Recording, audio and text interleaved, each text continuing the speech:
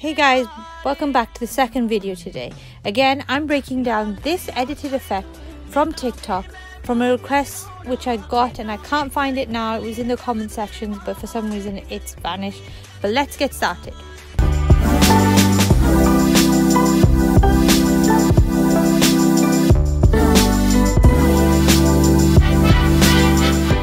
If you're new around here, I make videos every Monday at 12 PM. So hit the subscribe button and the notification bell to keep up to date with all new videos.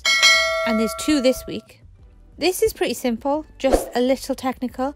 When you film, however you film, with a phone or a camera, just have to set it up the same precise way. So in this example, he backflips, which I would love to do. And fun fact here, I did once and landed on my head. It was so painful, I couldn't move for like 3 weeks. Anyways, he backflips and lands in the same position however many times. Like I've done here, I've just jumped in 4 different locations. But the most important thing here, I've made sure while on camera, I've lined up exactly in the center. There is a cheat here though. If you film landscape instead of portrait, it'll help you in post-production, and which I'll get to. Once you have all your shots, bring the videos into Premiere Pro and place them on top of each other. However many, 1, 2, 3, 4, 5, 6, 7, 8, like a stack of plates. Make sure they're all the same length and that you line up in the center of the shot. By repositioning this, don't worry if you get black holes or spaces around the edges or top, it'll all make sense. Then just start cutting out different scenes to reveal different locations. I know in TikTok this is portrait.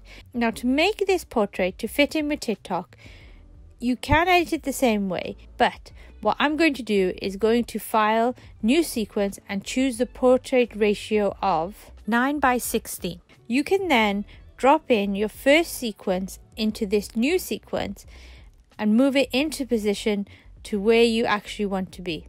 This is why we filmed in landscape, because we can line up every shot perfectly without having any video blackout areas. And you're done. It's just that simple. Now, I don't really use TikTok that much, but when I do, I fall into like a TikTok Vine hole, and I'm there for like a couple of hours. Let me know if there's any good channels to follow or people to follow.